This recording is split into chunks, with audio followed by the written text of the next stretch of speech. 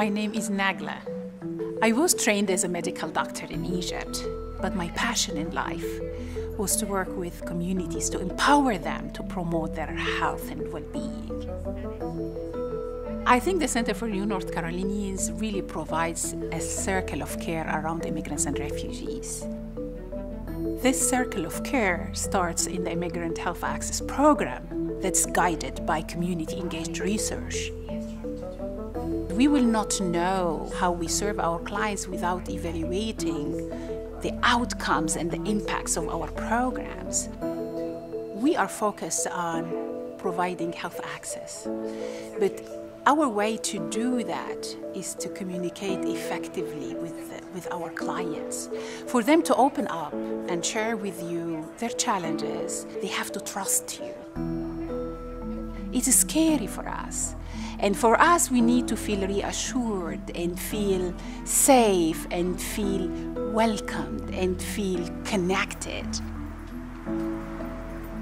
We feel that by a nice good morning, a nice hi. How are you feeling? It's good seeing you. Before you start working with me, I need to connect to you.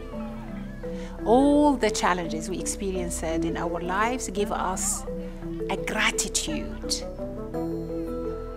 We are all challenged. Different culture, different language, different food, different relationships, lack of social cohesion. But how we keep going?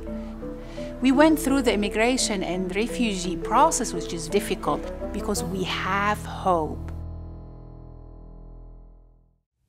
Hello, I'm Chancellor Frank Gilliam with UNC Greensboro. We are thrilled that our Center for New North Carolinians is being honored with the C. Peter Magrath Community Engagement Scholarship Award this year. For over 20 years, the center has worked with refugees and immigrants in the Greensboro community, partnering with them to build their capacity to navigate the various and very complex systems of their new home. Thank you to APLU and the W.K. Kellogg Foundation for this recognition.